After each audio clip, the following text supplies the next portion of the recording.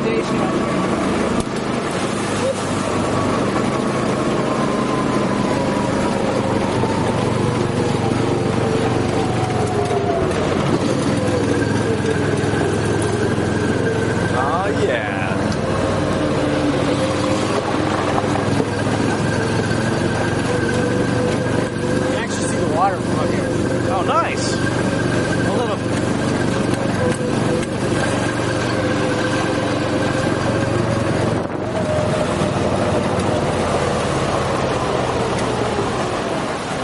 Nice ride.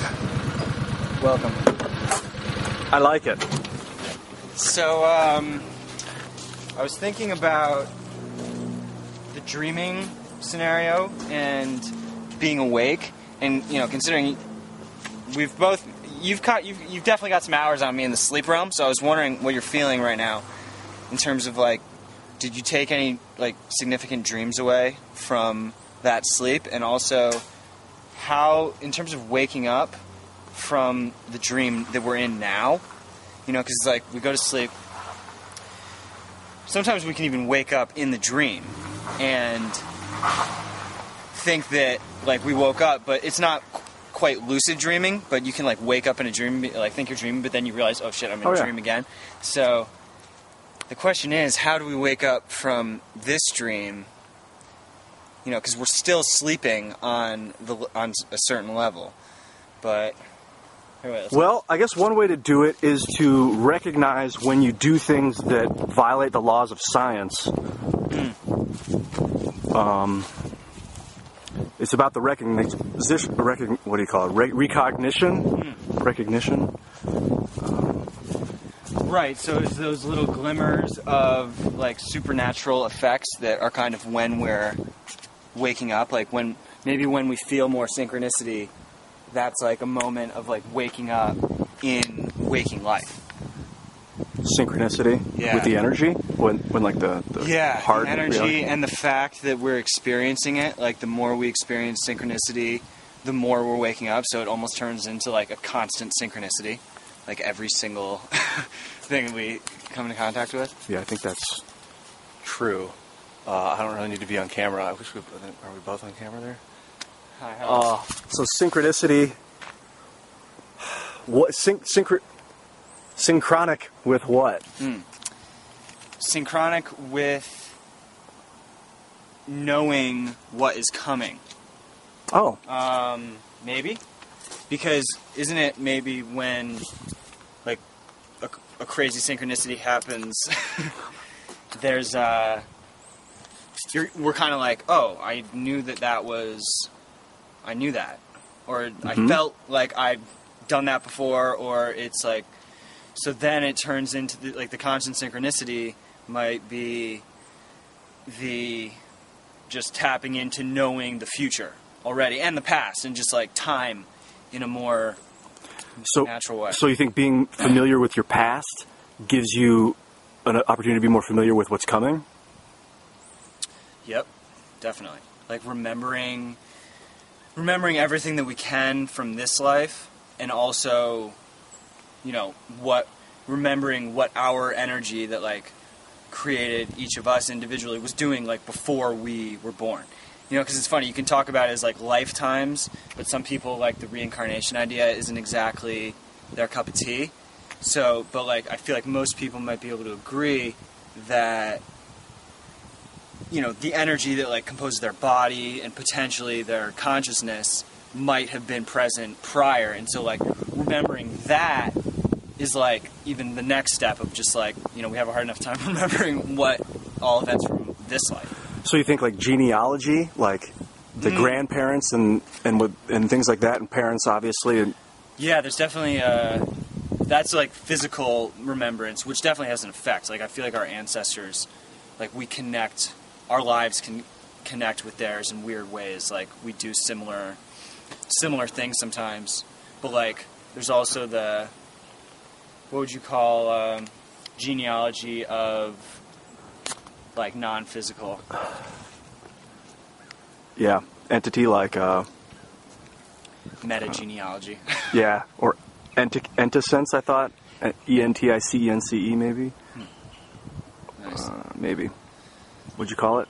Macrogenealogy? Or Any of the microgenealogy? prefixes. What were you saying? No, go. So you're talking about the energy, like, rather than like, well, okay. I know what you mean, because that was my question. Is like genealogy as important as what the energy field was up to around, I don't know, what? Yeah, because genealogy could connect to DNA, and then DNA is obviously a multidimensional object. Like, I feel like whether DNA is physical or non-physical, it is a part of the wave. So there's energy present in it that is, because like the coil. Yeah. For instance, like it's coiling. If it's coiling, then there's movement. So I don't know. I mean, genetics. Have you looked into your personal DNA? That would be interesting. Like, why don't we all why aren't we all looking at pictures of our own DNA? I don't know. And like getting definitions because different letters do different things. Yeah, like it would just be we would have a better, in the same way that we look at like our ancestry. Why wouldn't we? That would be sweet. It would be cool if we could access that. Like there was some place you could go and just like, where would you even go? Like you'd have to get your own test. But you could you just scan your hand on something and pick up like? I forget how much they cost. Like I remember there was this research that people wanted to do for. Have you ever heard of the Star Child skull? There are all these different skulls that have been found that like some have like super elongated heads, like literally like cone head type stuff. And some people will say that is like a genetic defect, some sort of like enlarged skull. But there's this other camp that actually thinks that it's like a different race of humans that used to be around. So this guy, and then there's this other skull called the Star Child skull, which has like these different modifications in it. And so Lloyd Pye, I think is his name, he like has this skull. He owns it, but he doesn't like, it's owning skulls, whatever that means. So, but he was trying to get a DNA test so he could prove to people that it was actually like a totally different kind of DNA that, isn't from this world necessarily. I mean, he's trying to say that it's like some sort of like star visitor or something. Well, okay, so your DNA... But it costs a lot to get. What, to get? A test. Oh, I see. Yeah. And where do you go to get it tested? Could probably look it up. Okay, cool. Yeah. So, like, your DNA in your hand, is it the same as your DNA in your liver? Yeah, I think that my intuition would say that the same DNA can be found in all of our cells. Like, in a root sense. And everyone's DNA is different? Yeah. Oh. But, yes. But I think that our DNA, I don't think our DNA is fixed. I feel like it can mutate as we're going through life. Yeah. What I've learned is, like, there's different segments in DNA. I don't know how many, like 8. If there's 8 different DNAs in a strand, which becomes a gene, there's X amount of DNAs in a strand, which is basically it's cut into segments, and then that creates the gene. But when those change, the different segments of the DNA change, it changes what gene it is. And so, like, if DNA 1 is up and DNA 2, 3, and 4 are down, 5, 6, and 7 are up, then all of a sudden 1 goes down, it becomes a completely different entity. Right. So almost maybe if you took a DNA sample of us from one earlier point in time and one later point in time, and then, maybe if you were going to, like, try to create a whole other version of you from that DNA, then they would be slightly different. Oh, yeah. Yeah. Interesting. So if you created a clone of yourself from when you were 27 as opposed to when you're 50 or whatever, 57. I've been hearing some insanity about different, like, cloning factories that exist. Like, there's this one lady coming out saying that, because in the Human Genome Project that's going on, supposedly there's some very questionable activity going on, like, in order to fulfill that project. Like, this one lady says that she had something, like, grown in her leg for it that, like, they didn't tell her about, and then they told her it was, like, a tumor or something. They took it out, but supposedly it was actually, like, a life form that were growing in her. I don't know. I'm not trying to say what is true or not, but there are definitely places that supposedly have like 1% like cow or something. It's 99% human, 1% cow, or whatever other creature. And so in that sense, the way they get away with it is they say that it doesn't have rights because it's not 100% human. So it doesn't have like the universal human rights that most people would get. Do you have like a documentary or something? Yeah, there's definitely some good stuff. The Project Camelot has done. They do all these documentaries, and they have one of the that lady who came forward. But then, in terms of the cloning stuff, like I know that there are released documents about experiments, and it's like what's public is animals, so like totally public. That like that sheep or whatever. Mm-hmm. Yeah, Dolly. So it's Dolly. Why?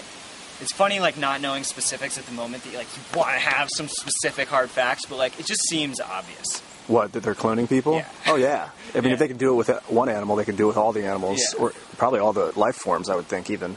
What, they just clone what do they do? They just kind of put the DNA inside the cell and then let it become a sheep or whatever. Yeah. It would be weird to see. I don't know if I would want to go in there. I mean, I feel like you can alter your DNA on your own. Yeah, absolutely. So to like have a machine do it for you seems like excessive. Yeah, it needs to stop, honestly, because it's probably really ruining the purity of our. It's like when you clone something, when you clone a fruit or whatever. The more genetic modification that occurs, the weaker the strain becomes. So, it would work for all different scales. Like, if we're cloning humans, did you ever see that movie Moon? Yeah. It's like they keep living for less time. That's why they have to have, like, thousands of versions of him in the basement so that it can keep happening because it gets weaker as you go. And then, walking around the street, like, if they exist, are they in the streets? Are they kicking it with us? Like clones? Yeah. Yeah? Well, yeah, they are, I think. So you think it's been happening for a while and that people are out there with, like, genetic modifications from factories and stuff? Yeah. Or power plants? But not to, like, get into a fear mode, but just that, how annoying is that, if we met someone who was, like, and then they try to influence our DNA, like, say it's a girl or a guy that, if you're, say I wanted to, like, meet this girl and, like, take her out to dinner and, like, build a relationship, and all of a sudden, like, she has some genetic manipulation that it, because when you have sex with people, like, that is influencing your DNA. So, it's not to, I have a feeling, unfortunately, that there's gonna be a new form of almost racism that has to do with that idea, like people's genetics. And actually there already is, like, that's obviously ancient, kind of like eugenics is what you call it, is racism. So it's really fucked up because everybody deserves equal treatment, obviously, no matter what has happened to them. Like, it's not their fault necessarily that people, they were treated that way, but... Well, my question about equal treatment is, should levels of intelligence dictate how something is treated? No. Okay. Not at all, because that's the whole, like, with plants and stuff. But then, like, if your mom was to come into the room, or someone was to come into the room to ask you and your dog are sitting there, and your parent comes into the room, or whoever, someone comes into the room and asks you to do something, and you question them and saying, well, why don't you ask the dog to do it? Would that be racism if she were to say, because you are smarter and that's why I want something, I expect something different from you, you're going to get something different from me? Right. Would it help the plant? Supposedly I hear that plants like to be talked to and that they respond very excellently to human interaction. So, the extreme would be to say, Mom, what the hell? Like, you're damaging this entity's evolution by not acknowledging it and at least asking it the question. Maybe it doesn't respond and I do, but at least address all of us. So you think the fair thing would be for her to ask the dog, and if the dog doesn't respond, to ask the next person or the next creature? Or at least when asking us or you, acknowledge the dog. You know, don't just acknowledge the dog's energy. Always acknowledge all the life's energy that's in a space. Well, in a situation where if you were sitting in a room with a clone, like a modified person that was like part cow, and maybe because of the modification they were, or even you could take it so far as to say someone with like Down syndrome or some sort of brain retardation. Is it racism to treat those people different? Because people will, I mean, from what I know about people, they wouldn't elect someone that was like mentally retarded to president. Right. I don't think. Is that racism? Right, but and it's funny because we're talking about over-association of words that people have. So, you know, we think retarded or any word is inherently negative. Like, racism would be a really good question. Like, is racism inherently negative? Right, and is it more than just the strong, the intelligent survive, and that will always be true, and the people are intelligent? What? Right, but maybe there's a chance that someone with Down syndrome could emerge that is literally knows exactly what's going on, and everyone's like, yes. Yes. Yeah. But or autism, or you know, different dysfunctions that you know the savants can Interesting. Crunch numbers better than anybody else. So it's for everything you take away, a new shape is created. Yeah, that's why you can't count anyone out, even if they're part dog. Right. So what? Huh. It's interesting. Yeah, there's definitely a war against consciousness. So that, like, yeah, I mean... Should we walk down there? Yeah, let's walk. Oh, okay. I've walked down there, but I got covered in poison oak. It's like... all the way down? Yeah. Yeah. I'm going to pause it. Wait, so what were you saying? There's a... Yes, with what we were saying, like, different levels of consciousness are not treated as if they're even alive. So... But then, what are we supposed to say? Like, it's wrong to destroy plants in order to eat them?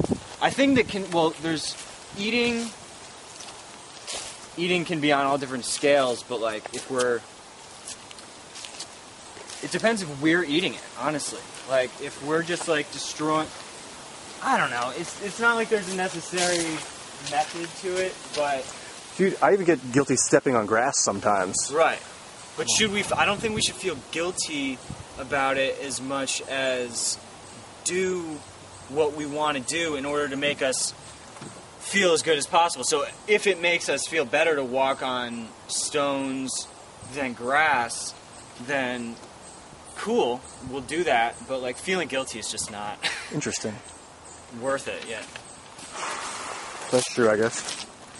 So like, if you make the... Swap. Okay, cool. So,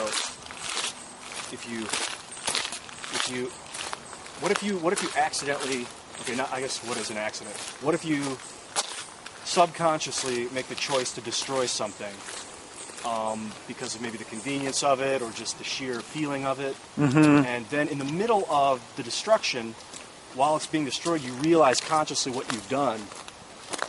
Guilt is not an option.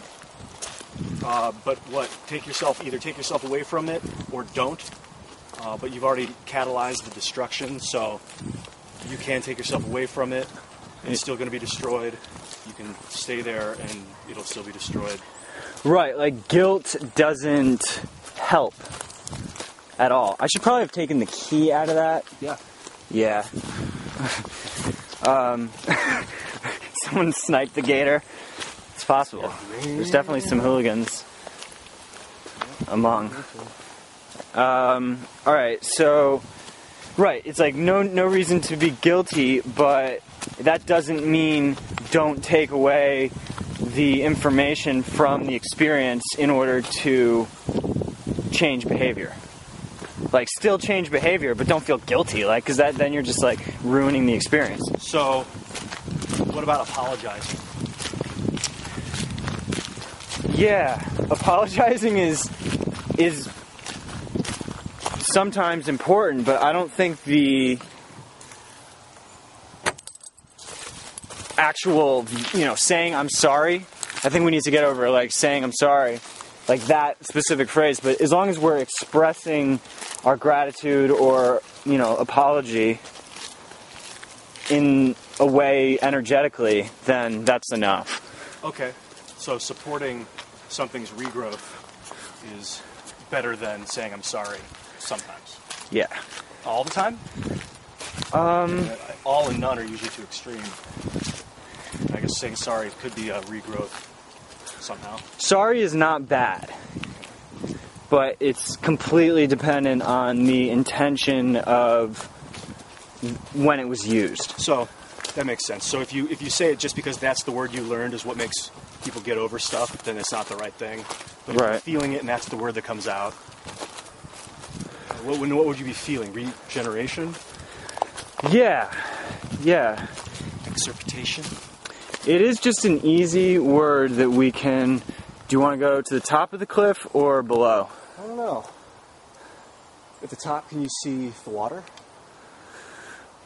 No. The place where we were supposed to see the water was back at that, where we were, but it's a little hazy. I guess let's go to the top, man. I was thinking about this idea of when we say that it might be an unconscious function where we actually want to say Om. Did you see that post? No, that makes total sense. I could feel where you were heading as soon as you brought it up. And even any filler that we use, it's more of a vibrational reaction that we're having. Like, we want to produce vibration in the conversation, so therefore we try to fill space, even though it's not always necessary. So I agree with that. Because and all things that people do. Yeah. That vibration. What about That's another one. Yeah. That's an old tennis court up there, like 80 years ago or something. Because this was all someone's like property. Moss? Guess. Moss is right. That's a state park. That's moss. Some sweet stones. So is moss always this green, or does it change? This is definitely particularly green. It almost feels jungle-like. It's so cool. I bet it glows at night. The natural path lights. What glows other than, like, on Earth, you know, underground there's or underwater there's bioluminescence and stuff, but, so we got like fireflies. Do you know any other things that glow on the ground? I think certain flowers do, but I can't think of anything offhand. Right. Or maybe even certain just like particulates like floating around would just have some sort of... Yeah. I don't know. Certain stones, I think. Yeah, stones. Like, I don't know if limestone does or not. Absolutely. Actually, yeah, that's... Limestone does. So stuff that's green? Most of the spectrum can probably come through. Depending on what is... I mean, I'm trying to think, if you're looking at a crystal at night or a rock, the light that we would see would be a result of light hitting it rather than light coming from within it, you know? Yeah. So there's bioluminescence and just luminescence. Mm-hmm. Interesting. Like, is there I guess that is what some people might say determines if... Yeah, check out this little frog. Hey, buddy. Missed him. Frog, dude. Little mini guy. He's under here, I think. Hey, man. Good to see you. He's on the leaf. Where? Oh, yeah, parallax. When you... For smaller creatures, if you stay lower to the ground... When you get close, it's easier for them to see you. Like if you're standing tall and you move towards them, you get bigger faster. You're coming down and in. Yeah. So, from one direction. Yeah.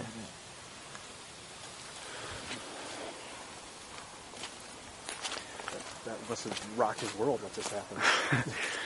Aliens. He's like, I've never experienced this exact experience.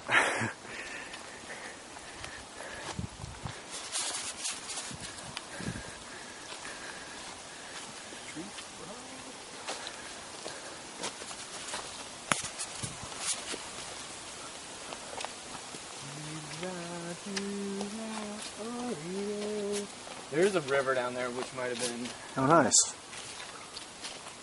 We could head down there. It's kind of hard to get down from... It's not impossible. Okay.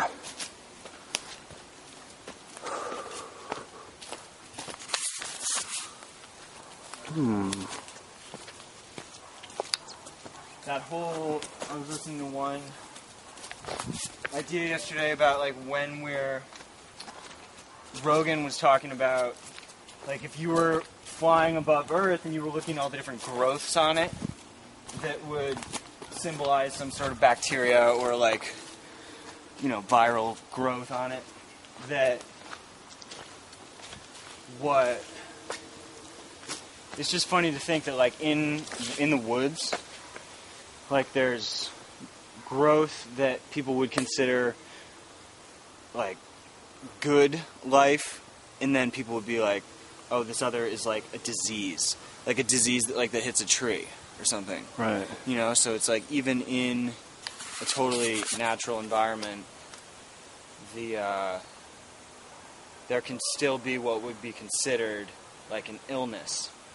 So that's just because of it's basically, that's just a human thing, assumption that it's bad for humans because it is something that can match our rate of production.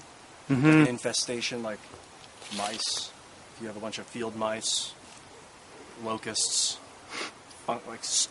mold. Some people are anti-moss, right? Some people really say, like, Yeah, exactly. That's the crux. People are anti. It's like if we're anti anything, we're not understanding it. Interesting. Well, that's true. I mean, to live in a spore field might not be... You don't have to be anti-spore field to not live in a spore field. Right. Okay.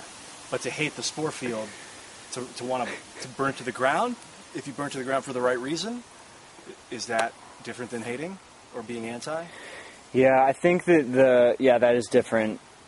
That's taking it to another level that assumes you're assuming power over that whole population. So, in like the whole greater, I don't think the greater good argument. That's the biggest thing. That's a huge question. Like, if we destroy, do we have the right to destroy vast amounts of life in order to protect it? To protect human life? Or we're trying to, like, foresters will, like, go through and, like, pull out all kinds of invasive species from a forest in order to, like, make the other stuff survive better. Huh. So, yeah, if you destroy something for the right purpose, you balance it out. Right. Which is kind of freaky, because do people do that to themselves, to other humans? Mm-hmm. Yeah, they definitely do. But do you think the human eugenics, or, weeding out humans in order, people will say that we're overpopulated, so we have to depopulate. And that's why, who cares if these people die, because it's, we need to have less people to survive. There's only so many resources. That's like the scarcity mindset, which isn't even true. So, like, do you think there's a difference between, like, is a human actually some sort of, like, more divine manifestation? Not more divine, but more something you want to, that deserves more attention than killing a tree? I think so, because if we could build laser guns with and we're small and frail, our bodies, relative to like a tree's husk, but our minds make us build laser guns and flamethrowers that can destroy anything around us, like with the click of a button. And it's like any one of us can do it. So I think maybe not more divine, maybe more powerful, but even then, not necessarily, because our bodies are so frail. That's what got me on that topic. Well, humans are always maybe going to treat their own species with more reverence. Maybe. I think people are... I mean, Yeah. deep down, we're protectors, right? Like, we want to help everything around us, and we get angry and frustrated and then break stuff because, I don't know, because they're having a hard time doing it or something? Yeah, because we're starting to see the benefit for even us individually of everyone surviving, and the fact that that everyone surviving would potentially increase our whole life for all of us. So not to make it like an ego thing, like, oh, I want to support everyone else so I survive, but like that is how it is. Like when everyone else is better off, we're all better off. So, but it's weird because like just like anything, it's if you have too much of one thing, it destroys the ecosystem. So too many people would, unless we're super smart and we can stop destroying the rest of the ecosystem, spread out, like literally stop chopping down trees, stop killing plants, stop killing animals. It's like, but basically use stem cell meat to instead of human, use stem cells to produce the vegetables and fruits and meat. Is that as nutritious? Is that as good for us to eat? If you put the same minerals in it that are in the ground, if you can somehow measure it and reproduce it, it would be like eating a digital. It'd be like listening to an MP3 copy of an MP3. Right. So pretty much the same. Maybe over time, though, over millions of years, you would see a degradation because people aren't getting the nutrients of the planet. But at the same time, when they come back to the planet in millions of years and they eat it again, it'll take them above where they would have been if they'd been eating it the whole. Unless we can somehow balance out the amount that we eat and take. Yeah. I think that there is with the suppressed energy technologies, like in terms of there being too many people, like stopping people from wanting to spread their DNA, their consciousness, I feel like that is just that's a horrible thing to do to somebody. To really make them feel like they shouldn't spread themselves. Like they need to not do that because they're hurting other people by doing it. But in the reason that so many like environmentalists who are well-intentioned people will say that, we have to stop having kids and blah, blah, blah, is because they don't understand the fact that there is technology that exists that could be, like, literally all the food, organic food for everybody. No fossil fuels to make it, no CO2, CO2 is inherent element or compound, but... You can feed the plants with it, though. Yeah. You can use algae to create energy by feeding it CO2 and sunlight. Right. It produces, oxygen? Yeah, there's just an agenda, there's a eugenics agenda, because ultimately I think there's too many people for them to control. The people want to control us, which is why they don't want to help the people really controlling all the deaths occurring on the planet. I think that they want less people, because then there are less people to take power away from them. I don't think it's because they want to save the world and it's definitely not that, because you can't contaminate whole landscapes with uranium and killing people without consequences. It's not helping. Okay. So the people. So you think there are people that are suppressing energy? Like literally, so you're saying like J.P. Morgan? Yeah. Is that the guy? Was it J.P. himself or was it his grandson? It was J.P. himself. So he bought up the patents for... Tesla's. Oh. He was working with Tesla and he took Tesla's funding and basically gave him a bad name. Who's alive that's done that? Well, there's definitely, like the Andre Rossi cold fusion thing that we were looking at, and then like John Searle, that generator. There is stuff, all that needs is a few $1 million to become an industrial operation. But the problem is there aren't enough people yet. They're starting to be, but investors who see how that could change everything and are willing to put it down, most of the wealthy people in the world are tied up in those big oil, fossil fuel, nuclear energy interests. I wonder if any of the people that run oil companies use super low-cost electric power to heat their homes. Right, or even their own factories. How funny would that be if they use sustainable technologies in order to get the oil or something, just because they knew that the interest was there. They own the patents to whoever. And yeah. I would. Yeah. Probably, unless you make blatantly more money from taking your own oil. But I don't think burning your own oil would, because it's surplus is worth money in the long run. You might as well use as little of your product as possible. Yeah. Yeah, dude. That's awesome. There's a lot of Tesla's paper, like they have a lot of his notes, that some of his papers have been released, and it's just if you go to like the Orion Project.org or something, they have a whole list of like the thousands of patents that are proven to be classified, like 100%.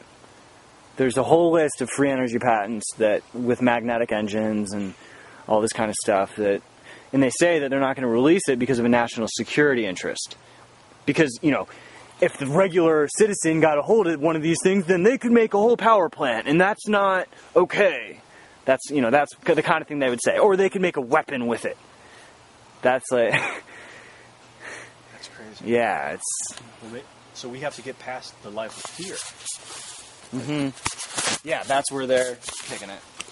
Like, how do you get past something like that? Just wait till all those fearful people die and stop, like, don't be fearful in your life, so when you're 80... Yeah, that and try to get one of the patents out. Oh, that's easy enough. Yeah. There's probably patents that haven't been bought up and made private yet.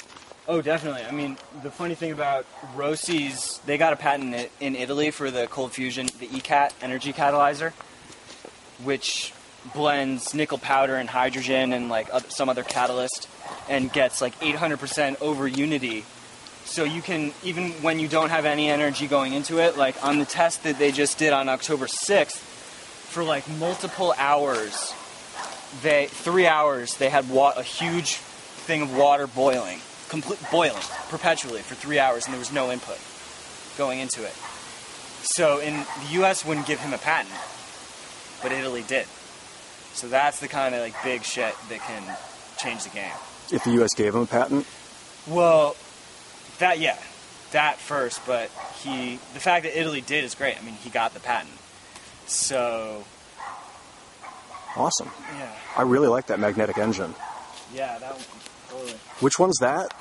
That's called the SEG, the Searle Effects Generator.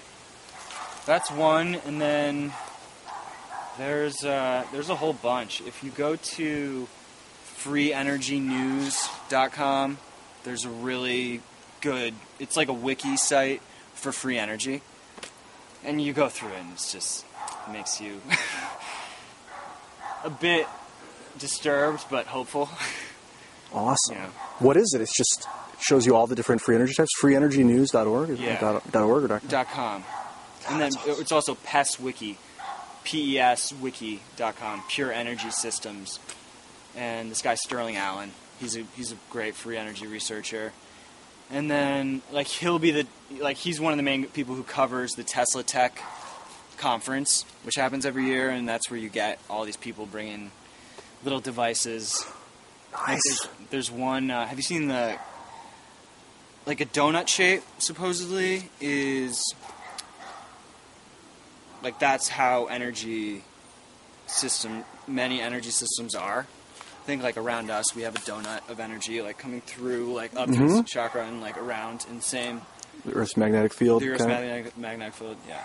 So there's this one coil called the Rodin coil where it's a torus. Yeah.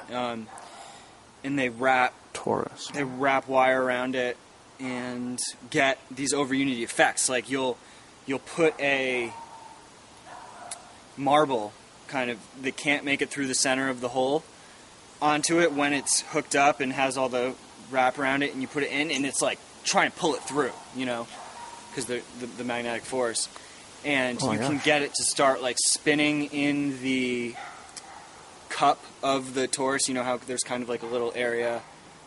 So you get it like starting to spin, and then that's just like the whole thing's moving around, and it's just like jolting, but it's generating energy, and it's just like sitting there. That's awesome. Yeah. So you get more energy from it when it spins, or when it's pulling against the not colloid, the toroid? Is that what it's called? Yeah. I'm honestly not an expert on.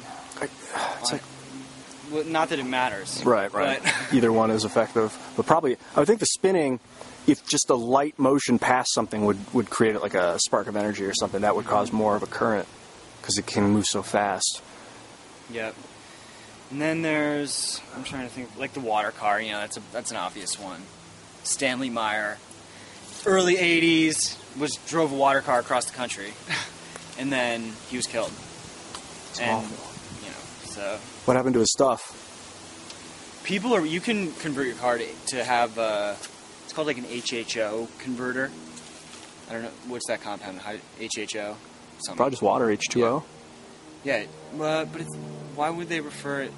Or is it like a hydrogen hydroxide or something, which would be two different molecules? Right. I think that it would be, if it was H2O, they would say H2O. It's referred to as HHO. So is it two molecules and they convert into what? Or will water mix it into H and HO? All I can do is describe kind of what it looks like. There's a tube that extracts this almost like vapor plasma from the water, and you can see that like steaming out of the cell. Do you know a website for it? Yeah, if you just look up Stanley Meyer and HHO. So I don't know if HO is hydroxide or what it is. Free Energy News has a lot on it. Oh, nice. But you can buy those, and it gets your gas car 25% better efficiency. Oh, you install it near your engine, and oh, that's awesome. Mm-hmm. Yeah. Yeah, it's not about trying to get freedom out of everything. It's just about making it easier, I think.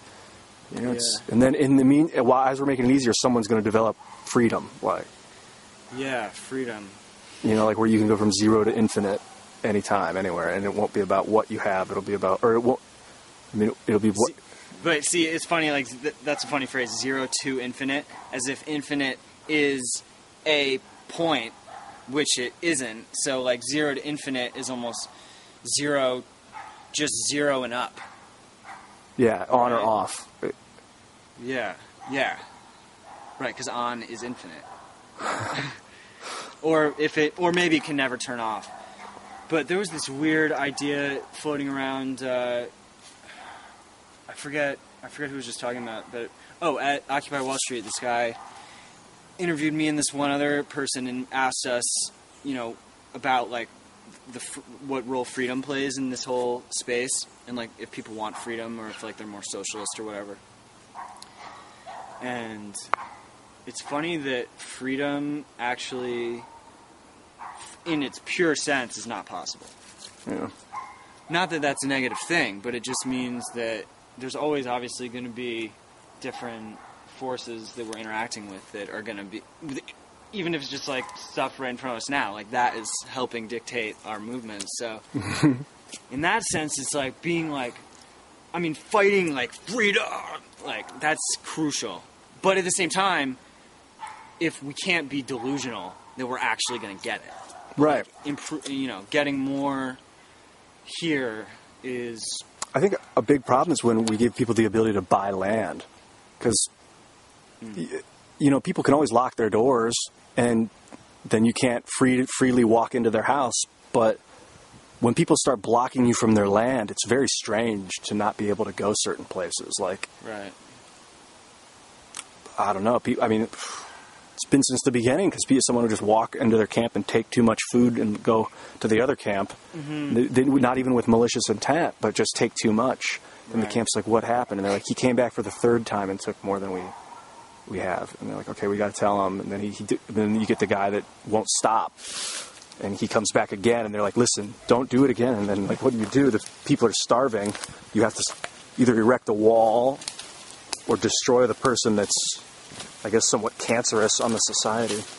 Right. And there's also a difference between freedom, if you have your own house that you want to lock, that's different than not being able to travel into a certain country, where there might be some sort of common land where people can congregate. We're not even at that level.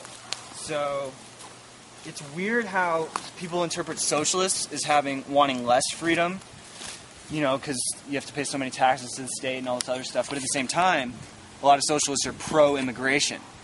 And free immigration and free travel, that's a pretty huge freedom idea. But then you get all these most of these people are people who like to label themselves one side or the other. But like Republicans and libertarians will say, I'm pro-freedom. Yet at the same time, a lot of them think that we need to not let people travel. So it's like there's different aspects of freedom in socialism and capitalism, which is why both are crucial to embrace. Like,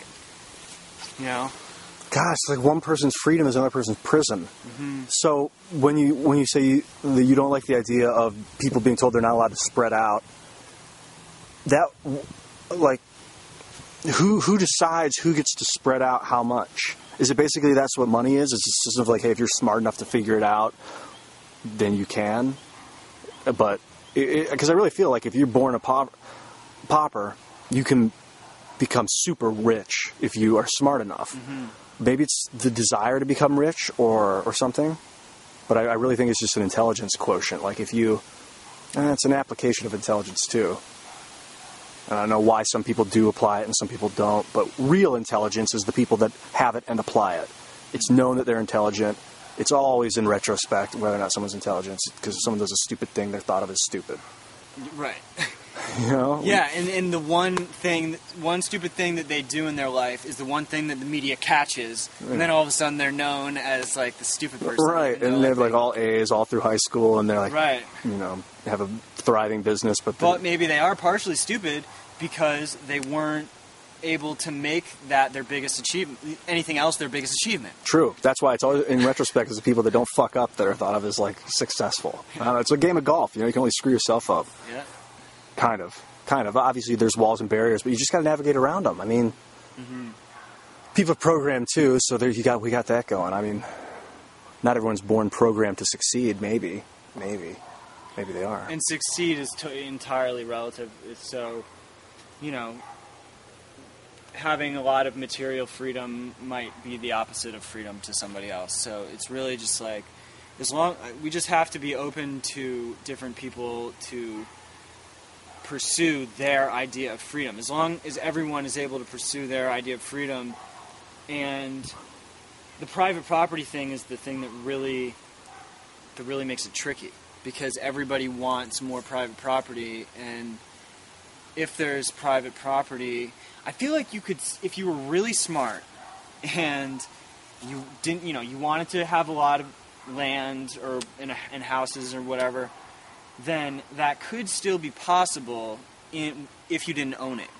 You could control it without owning it in a respectful way if you were smart enough. So there could be no private property. Just because there's no private property in the world doesn't mean that there aren't going to be communities and all this other thing. It just means that the people who control the communities really have to be, communicative enough and like listen to their communities enough for those communities to allow them to, I guess no one would really control any community in that way, but there will always be people with responsibility for communities that's more than others' responsibilities. I don't know, that might have just been a half statement. Well, I mean, responsibility is chosen by the individual to take on the responsibility. Mm-hmm. I'm always thinking, like, what if two people want the same responsibility? Is it just, do they share it then? Or if it's a very specific thing, like they both want to get the mail in the morning, they do it every other day. But if they both want to get the mail every day, then that means that there's a problem with that person and that they should be doing it every other day. Or if it's so important that it's like since they were born, all they wanted is every day to get the mail, and there's two people with that same feeling. Right. How do you decide?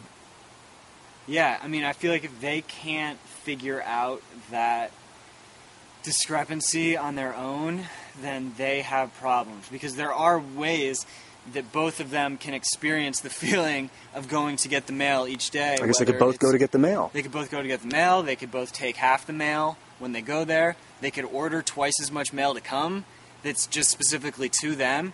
I mean, how's one person going to argue that I have to take in your mail with your name on it? That would be a very tough argument to win. Like, I have to take in the whole family's mail. That's like, it's difficult. I don't think there's not a lot of stuff that's unshareable. I feel like pretty much anything that someone acquires could be shared on some level, even like an M&M. And if you really want to share the M&M, Yeah. Yeah. So what you said about freedom, like the key to freedom is really just being open to other people reaching their own freedom, rather than, because I feel like I have this calling or desire or something to like go change other people's system To give them more freedom.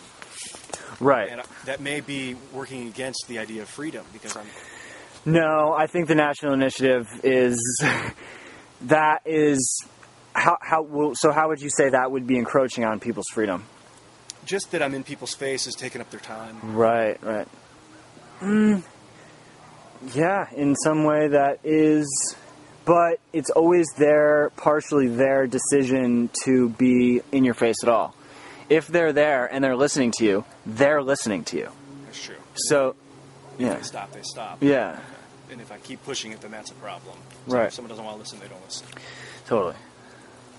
So, yeah, I think that anyone who argues the National Initiative for Democracy, making it direct, that's absurd. So some things, though, you and I agree that I think the National Initiative is worth arguing and getting people's face about, but like some things people want to think that might bring about more freedom for everyone, I think maybe won't, like closing the borders of the United States or something. They think this will be more freedom for everyone in the United States and therefore everyone in the world, or whatever their logic is. So it's almost irrelevant what the thing is, but it's like if they try and change other people's ability to get freedom, is that a problem? I mean, obviously that's what we do as humans. We're always interacting with, and some people are too much focused on other people's freedom. Mm-hmm. So I guess I have a self-benefit from passing something like a national initiative. Totally. Yeah, fighting for the freedom of other people in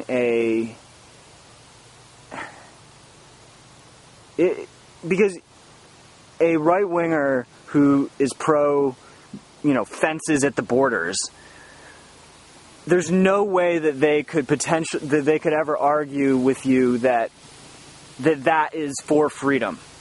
I mean, maybe more freedom in their own country, but they would have to admit that there are elements of that idea of putting up barbed wire between countries that is infringing upon freedom. So it's always both, it seems. Like, back in the day, people would build walls around their city, and I think, as the evolution called for it, that was an awesome idea, because not only would they have wild animals kept breaking through the fences and shit every once in a while, but you get like barbarians and crap, just like stupid people. It's tough I don't like to say stupid and smart, because that's all so relative, really, but like just people that were aggressive and would come take things from the city without like this, whatever they call it, civilized, these people that are trying to trade things without hurting each other, and trying to make sure everyone gets enough, and then someone comes in and so they put up huge walls, and now it's like these people are afraid that Mexicans are going to come and take a bunch of stuff, like they're savage or something, right, barbaric, and it's like, dude, don't you see that in 2011 that I mean, obviously you might have fucking gangs come across the border with AKs, but I doubt it, because you got the American military gonna wipe out any incursion. Right. As long as you have regular law enforcement patrolling every part of the earth in a equal way, then it's no safer or less safe. It might be legitimate just as a stepping stone for us to say, okay, everyone can travel anywhere, but to get a job somewhere or to get like a residence somewhere, maybe that, just as so that we could still all travel. And then when we're all allowed to travel, maybe we can't get a, full-time job. Like we can, it makes us all more travelers at heart, and we're kind of all, taking home with us and working wherever we go. So, because it is true how like economies get disturbed by by those effects, but it's obviously the international economic structure is not suitable. It's not the right structure. Yeah. That's why it gets disturbed by travelers. Yeah, right. Like, you should be able to go buy a house somewhere else. You should just be able to walk up there and buy a house and live there. If you have the money, that's the same fucking... If you have the wherewithal or the equipment to do it, I don't like the idea that you have to go run it by someone, but I mean, I guess they've figured out over the years that you have to go run it by someone, or you're going to have someone building a house in your backyard, or whatever. It seems so far off, but I really think we can build boats in the sky, like... Oh, totally. With, like, aerogel, and, you know, you can vacuum it out, so it's basically like air, boats in the water, how this air keeps them floating, the air in the hull of the boat. So you build something like that you vacuum out, so there's no air in it, so it floats on the air. Right. And then we could have, like, levitated structures and stuff. Yeah. But if we could build above each other, it would... But then you think about buildings and stuff and the danger of, you know, of tall buildings. It's not really dangerous. They're useful. Yeah, the method to how we build our houses, I mean, in terms of the exchange thing that you were saying, like, I don't know, what people object to world government about and what they object to free travel and all those other things is that who's going to control it? Who is the government? Who are these, like, you know, trilateral commissions, Council on Foreign Relations, like warmongers, NATO? Are these the people who control the world government? Like, no, they better not be. So, but that's who wants to do it right now, and that's like what the European Union and all these different, you know, consolidating economic structures are trying to do, is create a global currency, a global government. They actually want us to do that, but the problem is they're abusing us and they're taking advantage of our energy, and so it almost has to be a decentralized, like, self-governance. That's what that whole thing in Ungrip, that film we were watching, talks about, is conscious self-governance. So it would be like world government where everyone's free, but it's really that we are self-governing. It has to be. There can't be a centralized world government because, I mean, there could be, but it would have to work together as an equal with all the people and all the different entities. And that's like I mean, even if we tried to make a self-government, like oh, shoot. How much time do we have left? Let's back up now. I don't know how much time's on here. Oh, back up. So how do you save the world? What does that mean? I would say be conscious. Just, like, pursue consciousness. And I honestly do like self-governance. I think that, like, that phrase really hits the nail on the head, because relying on... It's not that it's wrong to rely on other people, but when everybody is totally able to sustain themselves and contribute back, like, that is, like, the broad... I think this is right. Like, that could be, like, the broad system, you know, because we're listening to Bucky Fuller talk about, like, design systems, so, like, that's, like, a large-scale model. When everybody can do that, and everybody feels like they benefit from that, like, that would really help, rather than, like, all these little solutions, like, you know, a bunch of windmills or, you know, solar panels. Obviously that's all important, but, like, when people try to say that I'm going to save the world with one thing, like, we have to be pretty specific that thing has to be a systemic, like, design change. What do you think? I think that's true. What do you think is the most liberally conscious or something way to alter someone's, basically their DNA patterns, or their way of thinking, so that they become self-reliant? What does that mean? Into a sense where, like, the question I have is, like, okay, assume maybe you do or don't have a car. You decide to become totally self-reliant. You stop signing over your corporate name to the U.S. government, and maybe you don't have a car, but what if someone does that and they want to still have a car and they want to drive on the roads outside of their house? Should they pay taxes to the U.S. government for their roads, or for the roads that? I wouldn't have a problem, for people who drive, because we were talking about this a little earlier. I remember.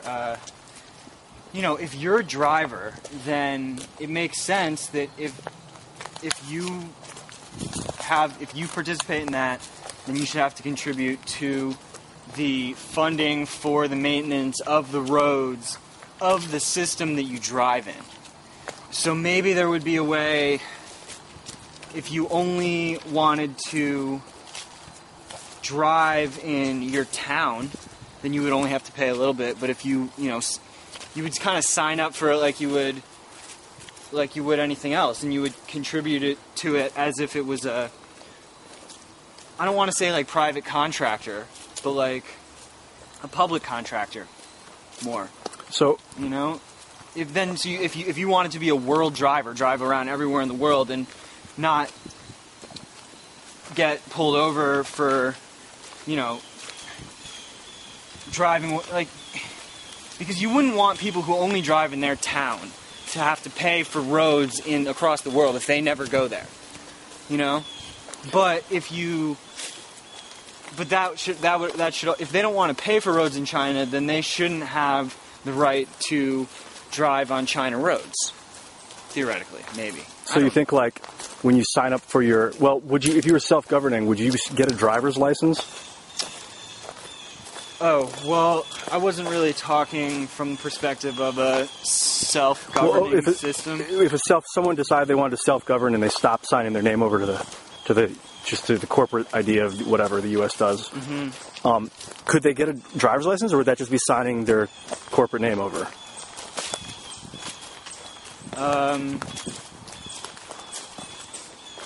Like, the only thing is then if you do drive on the American roads, they're going to want to see some ID, some American ID, because they've deemed it a privilege of the state to drive, basically. Right. I'm going to retract kind of all that blabbering that I was just doing and say that I liked the idea that if you drive and the road is too messed up for you to get through, then it's your responsibility to get through or get around it somehow. And if somebody's going to go out of their way and fix that block in the road so that more people can, get around it, then that's a great thing that they did that for everybody else. But I don't think that it is your responsibility to do it for anybody else other than yourself. I mean, it doesn't mean that there's a common misconception that if all we care about is self-governance, then we don't care about others' governance. But we do, because self is others. Like, the self, when we take care of the self, we are taking care of everybody else. So if, we're living completely off the grid, which is actually on the grid in reality, you're like tapping into the grid in a better way when you're off the grid, the real energy grid of the planet, then that is having a benefit to everybody else, because it is, starting an energy field and also stopping to tap into all the corrupt energy sources. So, I mean, the IDs and stuff, I think that it's good to represent yourself to people, and but... So maybe if you do become a self-governor, you can create your own ID. Yes. And then you can be, as long as you're not driving on their roads. That's the thing. If you drive on someone's roads, you have to have a license with that country? No, but you can have an American driver's license, drive on Canadian roads, right? Yep. Is that just because of a treaty between the United States and the Canadian government? Or the Canadian corporation? Yeah, right. So if you have an American driver's license, can you drive on German roads? Yeah, I think you can. Chinese roads? I think so. Okay, good. Yeah, that's You might have to get a positive. Chinese one after like you live there for a week. I know when you go to a state, sometimes they give you like literally 2 weeks to get a driver's license or something for that Right. state, technically. And if it's a different country, they might be like, if you're just passing through, it's one thing. But if you've been living there, It kind of reminds me of, there's this one case, and I forget if it was like Belgium or Sweden or something, but there was this one intersection in a road that was totally crazy. Just heavy traffic, a lot of accidents, and it was working off these traffic lights. Slave to the traffic light. And what they did is they took away all the lights. They took away everything. They took away all the signs and everything, and just to see what would happen. And it runs so much more smoothly. Everybody, it's all just the cycle of who gets there. You take the order of your turn depending on where you got there, and it's improved. it's a circle. Degree. It's like a rotunda with like a cross section. Dude, that's a awesome. few different roads coming into it. Is there a website with it? Yeah, I'll definitely post it to this. Sweet. Yeah. All right. Yeah. I feel like it's gonna rain. HD flip. Flip it! I'm gonna record the drive back. Choke. Choke. We are certainly not respecting the ants right now. Sorry, ants. Have a nice day.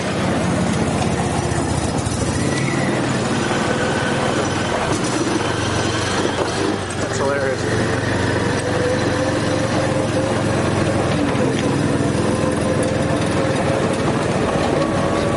But how do you truly respect the ants? I mean, do you have to sit in your house? Is the most conscious form of living actually to meditate and stay still and find the utter excitement and beauty in consciousness? Is living all over the world and using all this stuff, I'm not saying it's good or bad, but is it slowing our growth to being a fully conscious being, in having the intelligence of a whole galaxy, or I think it's interesting because, if you look at it, sometimes I think people's definition of being conscious also kind of coalesces with what we used to be before we started developing intelligence. Is just stable and existent with everything. But then at the same time, ants would crawl in our ears and eat our brains and shit. So we developed all these procedures and that's kind of what's made us conscious, is knowing that if you sit in a cesspool, you'll get sick, maybe. Not necessarily, but we started deciding, you can wipe that stuff off and they're not going to get then they can lick the surface and they won't get sick. All right. I would say, should I close this? no. Consciousness, I think being destructive is part of being conscious, because forest fires happen if you don't clean out and get rid of the brush that they drop off and burn it and destroy it. Then they're more likely to become fully destroyed. So you destroy a small part of something, and then the fuller growth is allowed to exist. So sometimes stepping on ants, I guess, because they'll come into your house and take over your food source if they can. Right. So. Right. So yeah, no, I definitely do not want to give the idea that I was at all. I tried to say it's not good or bad. Destruction and creation are total parts of the duality, which is crucial. That's what I watched this one great video talking about. Some people will try to demonize duality as if it's some kind of negative thing, but it's really it is our experience, and so we can't say that there's something wrong with it. So I just think with destruction, people will just take advantage of that, and as long as we're not, but then taking advantage, that is such a funny phrase, because it literally means its own opposite. Because you could take advantage of someone and just totally rip them off, or you could take advantage of someone and totally be harnessing their energy. You're taking advantage of their energy. So it could mean this horrible thing where you rip them off, or it could mean this thing where you harness So them. it basically means taking advantage is taking more of it than the average. Mm-hmm. So with destruction, Do you think like just only like a small percent of what we are should be destruction?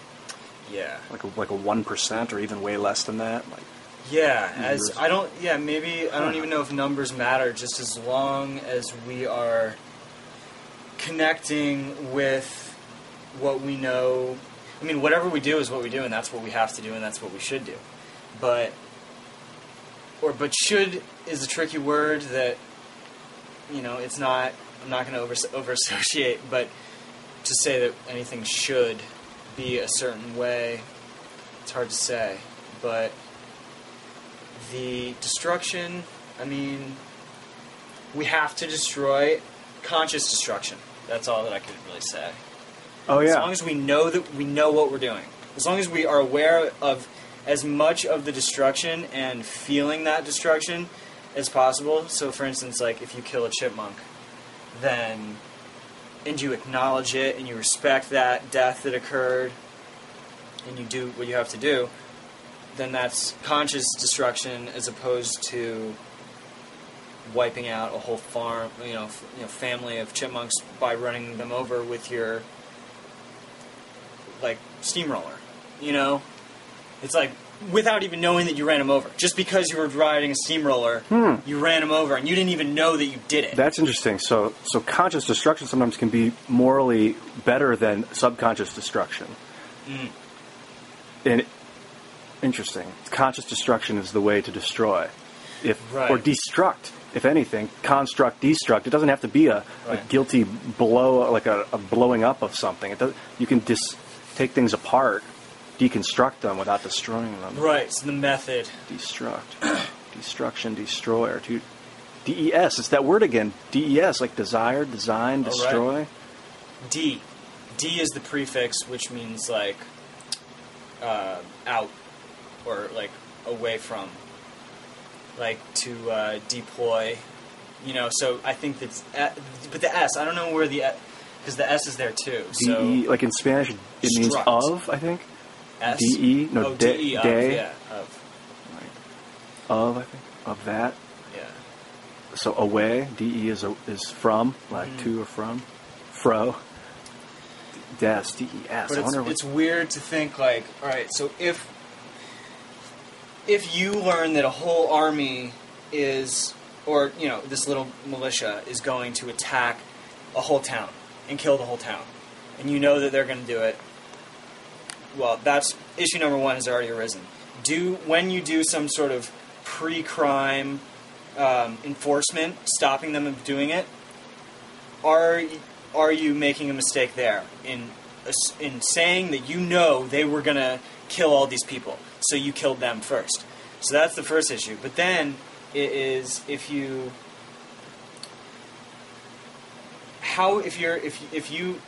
killing people is kind of a tough one to work with, but I guess we will. If you're dropping bombs on a village, then how are you going to... It's almost impossible to connect with all the death that you're causing. Like in this way, if you run over a chipmunk, you can go up to it, acknowledge it, put it in the ground so it's not in the road, just getting, embarrassed. But we can't possibly connect with all of the individual lives that we killed when we drop a bomb on the... So is it possible to consciously destruct a whole village or a whole militia that's trying to kill a village if we can't consciously connect with all those entities? Mind control?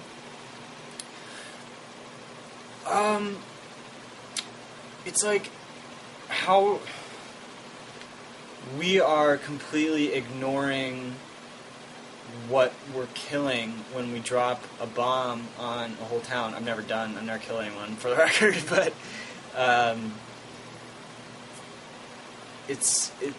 so the utilitarian thing, doing the best thing for the most people, in warfare, that's what the excuse is. We're doing this in defense. We have to defend these things.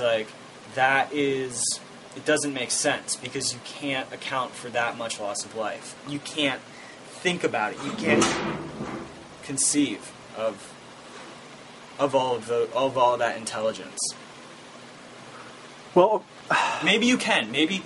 Maybe. Yeah. See, and this is the thing. Almost every conversation I've been starting to notice just goes in this kind of direction, which is fun. It's like bouncing a ball or something. You know, like we'll say like one idea, and if we haven't maintained balance and like full consciousness in that conversation, like we just did, we'll say, oh, maybe actually wait, it could work this other way. If you somehow really did put out some sort of energetic output that really was a conscious decision to kill 10 people in order to save 1,000 people. I mean, it's like... But this thing is, there's really no way to know. I mean, if you have like 100% undenying evidence that in 30 seconds, 10 people are about to go into that building with guns, no matter what you do, unless you disarm them and lock them up. I mean, that's the ideal. Yeah, that's the idea. Or even just convince them not to, if that's the case, or trick them. Well, you know, you could always use bad things, but grabbing them might even be considered bad. I mean, absolutely, man. It's my inherent wrong in that was that I was assuming that you had that. I don't actually think that, but I fell into the trap of saying, oh, the only way to stop those people from killing them are to kill them. Because the smartest way to destruct that little cluster of, you know, terror would be to deconstruct it in the sense that you show all of them the better alternative to not doing that. Which may be tying their shoes, you know. It might be so simple trick that can cause them a better thing to do in those seconds. Another metaphor I have for the same kind of thing is one time a long time ago, my brother came back. My brother came back. He was younger, crying from the park, and these kids had been like really mean to him, like kicking the sand at him or something.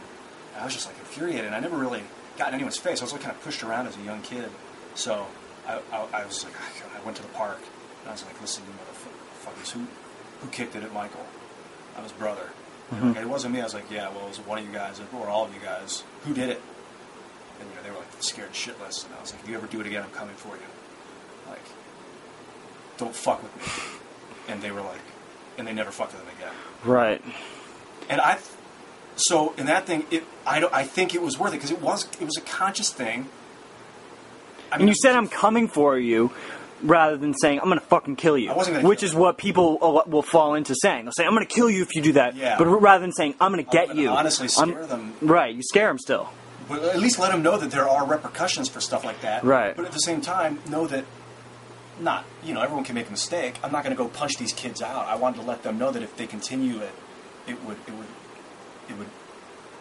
be their downfall. Mm-hmm. And if you can somehow let aggressors know that, by showing them the better way to go of working together, how their lives can actually be better if they throw down their guns, you know, or do whatever, turn their guns into fucking backhoes or whatever they need to be. I mean, nothing wrong. I don't hate guns, but what else are they for other than hunting? And well, you keep. See, it's like every time I start to think about the better world that's coming, I start to think about the people that are farmers that get barbarians come onto their land, that get aggressed on. It's like, what do you do if dudes with technology you've never seen appear? You use your best defense. I mean, what? Not that. I mean, you don't have to try to kill someone with a gun either. I mean, obviously, you're always going to be deconstructing them in some way when you shoot them. But I'm not. I think that saying that no guns. It's like that anti thing we were talking about. How can you can't be anti any piece of technology necessarily, because you could use a gun as a paperweight. You could use a gun to shoot down a branch from a tree. I mean, it's like to use as a fucking log to get across a chasm, you know, to save your life. Right. Our problem is that we perceive we do the over association with guns, is that we think that they're for killing people or for killing things. Interesting. They aren't necessarily for killing things. So you think conscious projectile behavior is more difficult than, what would you call upfront, close behavior? Like conscious projectile, what do you mean? Like to be able to consciously understand what's happening over there as right. what's happening right here. Both. I mean, yeah, like knowing, like when are you bringing back to, understanding the consciousness of what we're destroying? Exactly. Or changing. Right. Right. To drop a bomb on something is more difficult to know what happened down there unless you can than what's happening in the room. Mm-hmm. Right. So is that a problem? Maybe that technology needs to be increased so that But then that's kind of like a little too like peering into what's happening 60 miles away. Is kind of like, do they know you're peering in? Do they want? Yeah, but I mean, we kind of know that the streaming and surveillance world is, we're always streaming, and if we don't live like we're streaming all the time, live and recording, that's going into some database that could be accessed later on. I feel like if we don't live like we're on camera all the time, then we're not going to behave the way that we want to behave. Because when we're on camera, we really want to share and be like what we're really experiencing and like what we really feel, as opposed to what we, some, voice in our head telling us what we want. Like, we're not, some people will be vain on camera, some people will, fall into traps on camera, but once you really stay on camera for a while, I think that we want to express truth.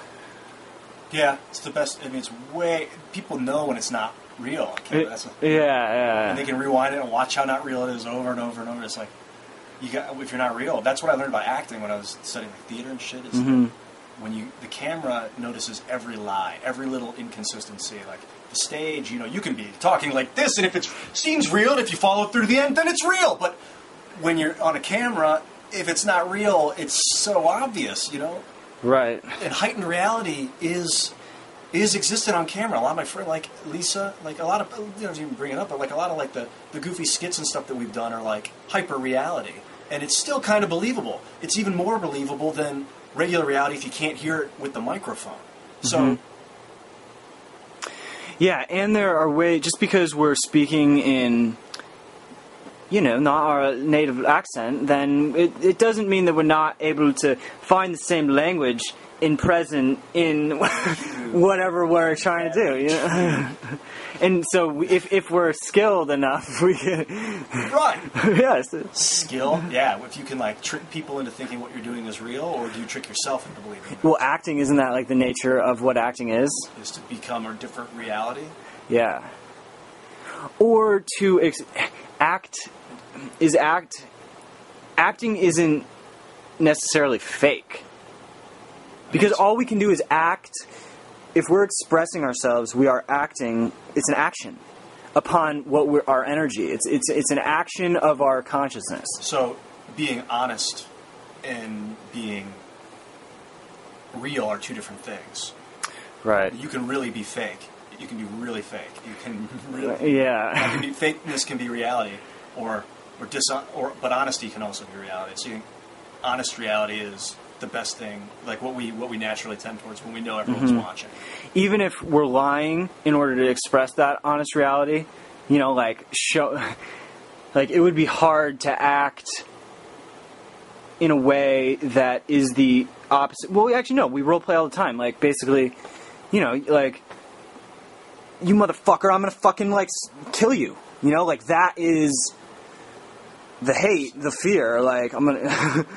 So you think, because I've noticed with saying stuff, like, if you lie to create, like, an honest reality with a lie, like, it becomes your reality. And, like, if you say...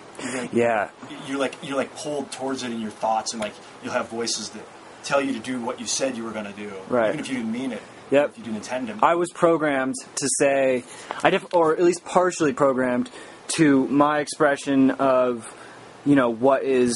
hate and what is a lie is for me to say, like, motherfucking kill, I'm gonna kill you. Like, those are phrases that, like, I've heard so many times, and, like, even though ultimately in my heart I would say there's a better expression of what I would want to present as the furthest thing from what I want. I don't even, like, really like saying the phrase motherfucker. I really don't. But it's said so much, it's just influenced all of us to a certain degree but, like, we want to be happy about the language that we're using. Yeah. So actually, I was acting there, so it wasn't what I try not to say it, but then just joking around, I'll say it sometimes, and that's the thing. Yeah. Like reality, joking around is fun. Like playing D&D, I playing like this fucking rogue that killed a bunch of people and still will, and like is kind of a good person, but he's kind of off. Fucking do what he's got to do. He's got a dagger and he'll use it. Like if he needs to, he'd rather disappear and get the fuck out.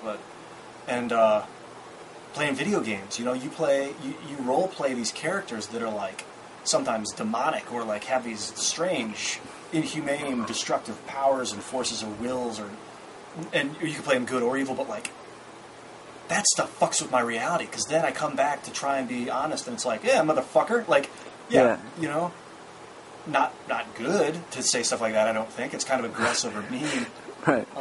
And it's putting out that actual configuration of vibrational frequency, which in the word fuck, there, obviously it can be perceived in any way. You could show some tribe, uncontacted tribe, you could present the word fuck to them and tell them that it means love. And then they would put the intention into that word that would have a positive vibrational effect.